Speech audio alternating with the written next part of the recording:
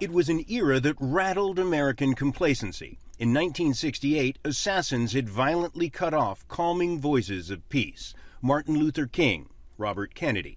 The Vietnam War was growing more intense and, for Americans, worse. An African-American uprising had left Detroit in flames.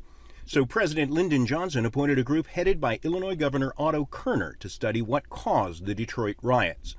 The landmark report found the crisis in America was based on poverty and race, a nation profoundly split between black and white, rich and poor. It was a shock to people in the nation, although it was describing what many had seen.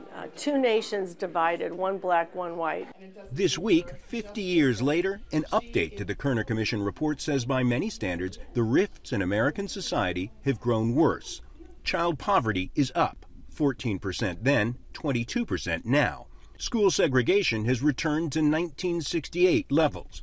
A yawning education gap between the number of blacks, whites, and Hispanics who go to college has widened. I would oversimplify to say it's a governmental fault.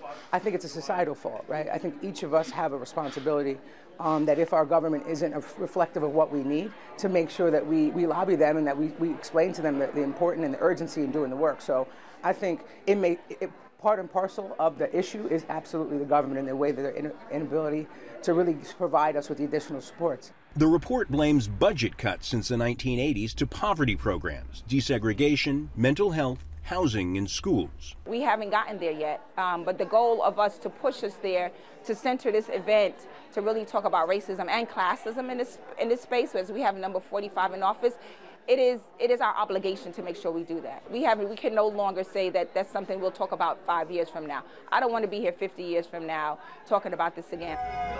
That is a wake-up call, the report's authors conclude, that has largely gone unanswered for half a century.